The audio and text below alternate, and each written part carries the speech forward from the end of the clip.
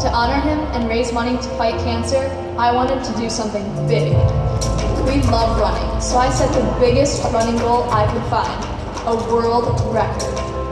I was going to run a marathon on all 7 continents before turning 15.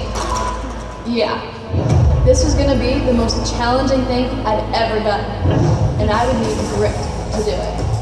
When I was 12, I launched my idea and started training for my first marathon. At 13, 1 race down, 6 to go.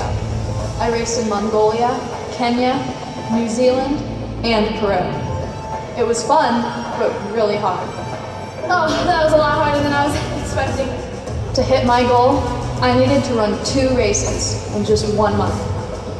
Plus, 1 marathon was in frozen Antarctica, and I didn't know if I could do it. Time was running out fast. I knew this is where I'd have to grit it out. Think of grit as toughness, sticking with it even when things are hard. So even when I was tired, I would push through, because I had the desire to keep going no matter what. And it was grit that got me across that finish line. And I got to say, this is for you, Dad. Because I've done it, I set the world record. And I raised money to help stop cancer. And I did it all for my dad. On your journey to make a difference, you might face some challenges. My advice is to grit it out. It's the last step in making a difference.